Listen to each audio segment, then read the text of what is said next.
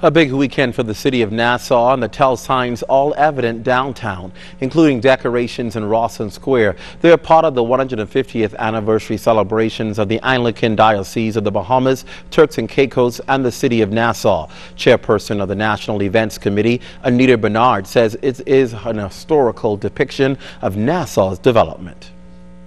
Of course, prominent among the persons would be those in the church, and one of these photos would contain the names of all of the bishops who served in the Bahamas since 1861. In addition, we have all of the high dignitaries, particularly the Bahamians, who served in the highest office in the Anglican Diocese. Those are there in the northern section of Rawson Square. In addition to that, we have again mounted the portraits of all the governors general, and we have put in some photos depicting Nassau as it would then have been the early city of Nassau. So it would have been a transition from Nassau town to the city of Nassau. The Cabinet Secretary says activities to commemorate the special occasion are on target. They kicked off with a beat retreat last weekend on Bay Street. Last night at Cable Beach, hundreds of Anglicans attended a banquet and joined Bishop Leish Boyd and other bishops to give God thanks for 150 years as a diocese. Up next, there will be a concelebrated mass to mark the event at Christ Church Cathedral tomorrow afternoon, immediately followed by a procession to Rawson Square. Imagine a very colorful procession from the church. We will be going up, we'll be going south on George Street, onto Princess Street, down Cumberland Street, and into Bay Street. We'll process straight to Rawson Square. At the square, there will be a brief ceremony where the church will bless the city of Nassau. That too promises to be quite spectacular. And of course, you can join the ZNS Network tomorrow beginning at 2:30 for live coverage of all of the activities taking place in the city of Nassau tomorrow.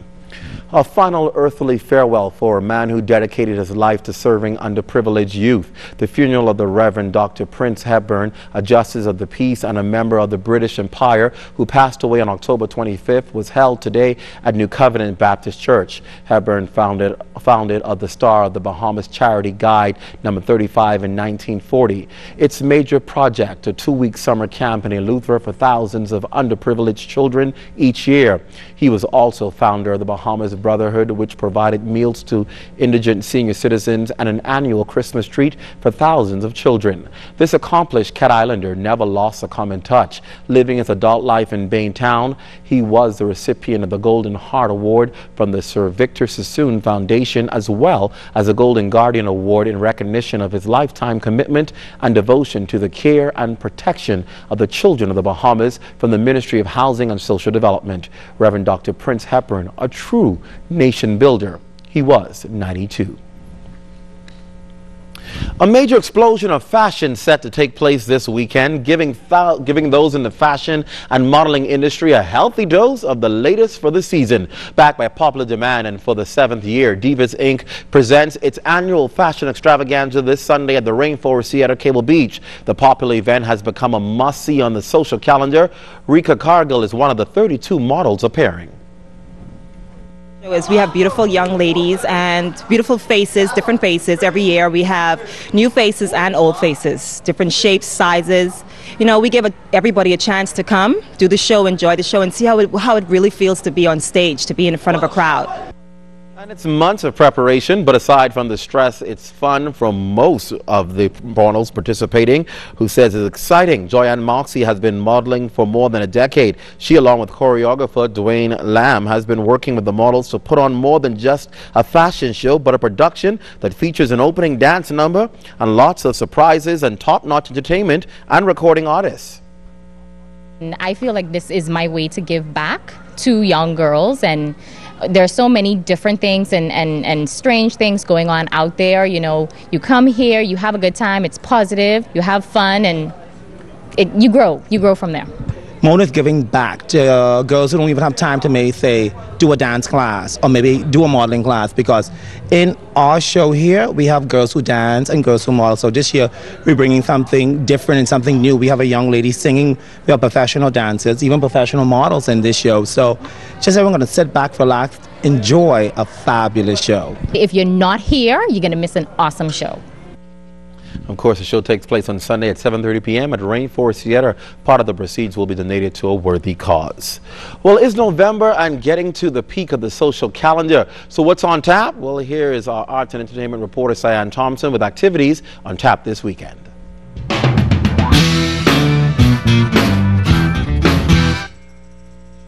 He's one of the world's best performers in ragtime, jazz, and blues, and he will be right here in the capital this weekend. He's none other than Terry Waldo. We have Terry Waldo coming in from New York, and Terry Waldo is one of the world's leading specialists on ragtime. And he will be here with us on Friday at the College of the Bahamas at 8 p.m. and on Saturday at 7:30 p.m. at St. Paul's Church Hall in Lyford Key. This will be the second concert of our 2011-2012 season, and we're glad to have Terry Waldo. He was here with us before a few years ago, and the public loved him. This is something that's a bit lighter than what we had 2 weeks ago with Elena and Dimitri, which was more classical. Terry will be doing stride, ragtime, and he said some early jazz as well.